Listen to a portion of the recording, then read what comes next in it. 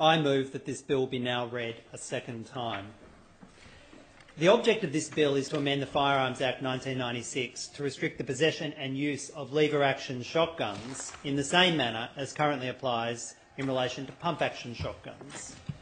The bill will restrict access to the multiple-round shotgun to only a very limited class of licensed firearms owners who have a Category C or D licence. Under current laws, the 8-round Adler A110 shotgun is classified as the least restricted weapon, the same as an air rifle or a BB gun, and is available to all 217,000 licensed firearm owners in New South Wales.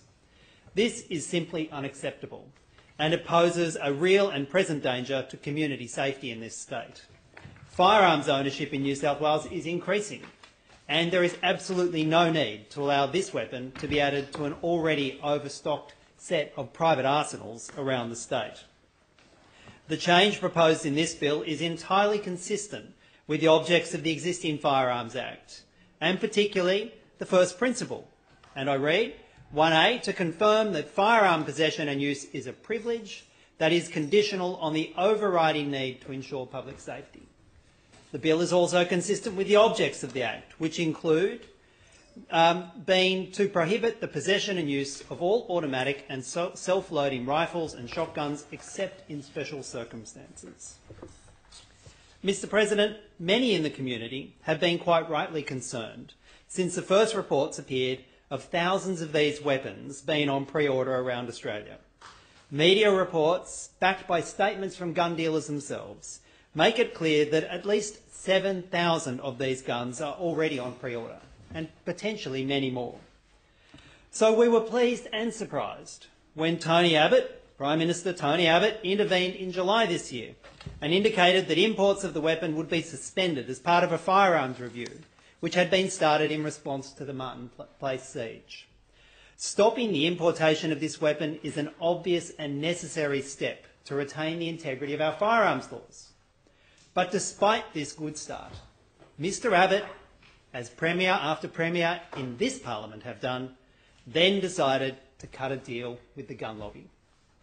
The federal Parliament has no formal shooters party, but there was a deal to be struck with Liberal Democrat Senator David Leyonhjelm.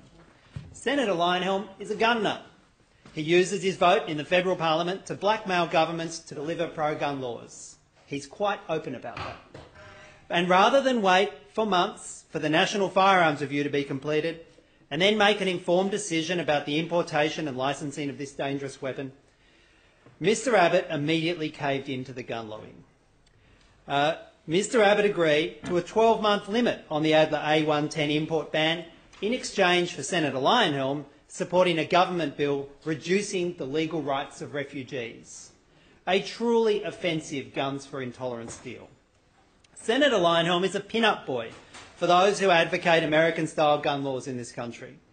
He famously argues that those who want sensible controls on gun laws have a mental illness. He wants almost no limits on gun ownership and believes that, in his words, once a person is safe to have a gun, it really doesn't matter what kind of gun they've got. If they're safe, it's safe. Senator Leyonhjelm might think that it's okay for people's neighbours to be armed with unlimited numbers of military assault rifles, pump-action and lever-action shotguns. However, the Greens and the overwhelming majority of Australians beg to differ.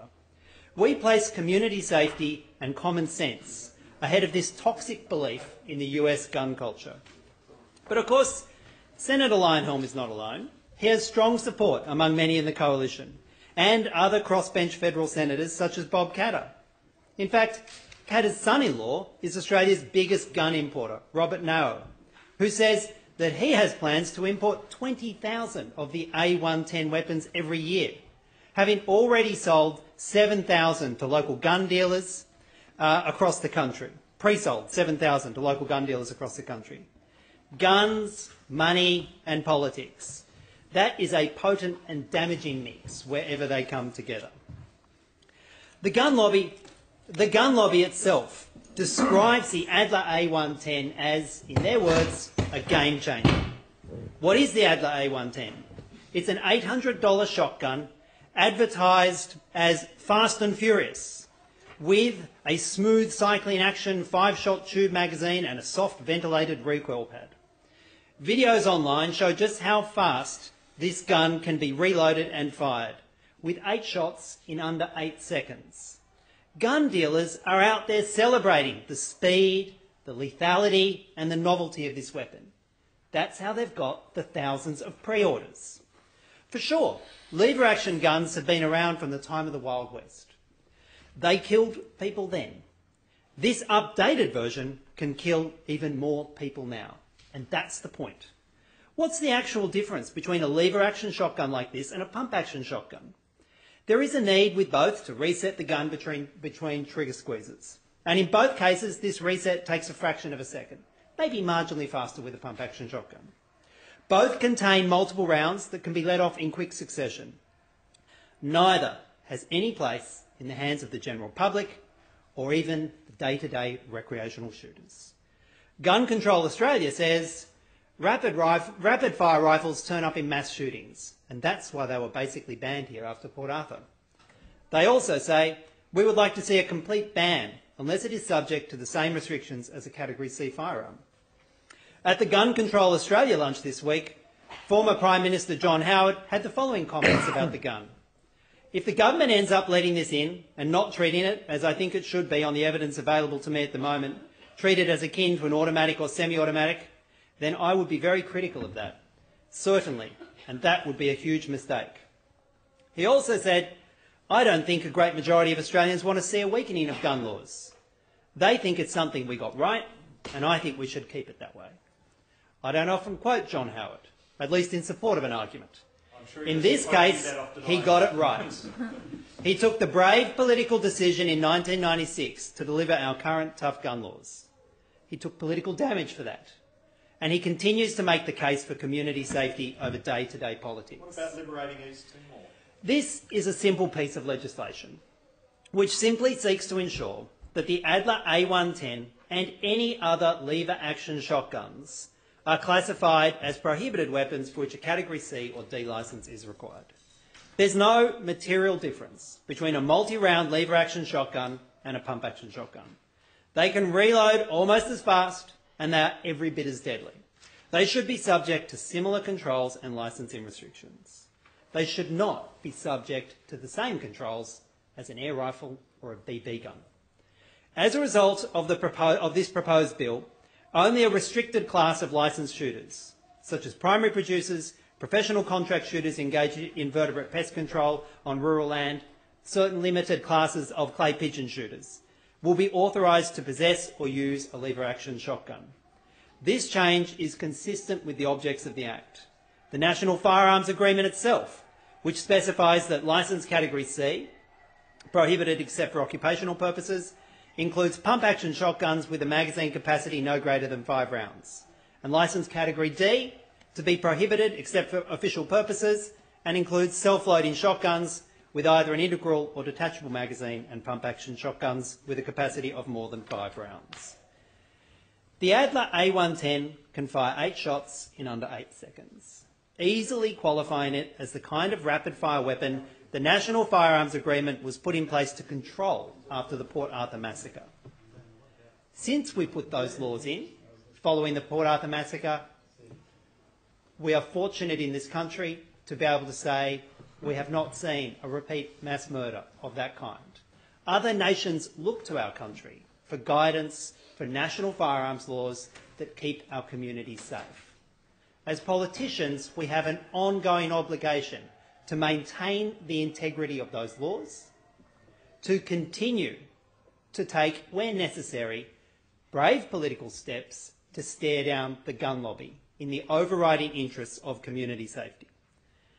But when Labor was in government in New South Wales, they repeatedly ignored that overriding obligation, and they did deal after deal with the shooters to water down our firearms laws.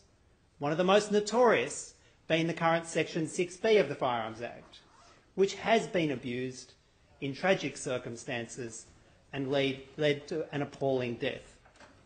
Since coming to power in 2011, the Coalition has shown itself just as willing to trade off community safety for narrow political gain, with one of its with its notorious deal to allow hunting in national parks. With two Shooters MPs holding a partial balance of power in this House, and many pro-gun MPs in his coalition ranks, no doubt Premier Baird would rather this bill was not on the books.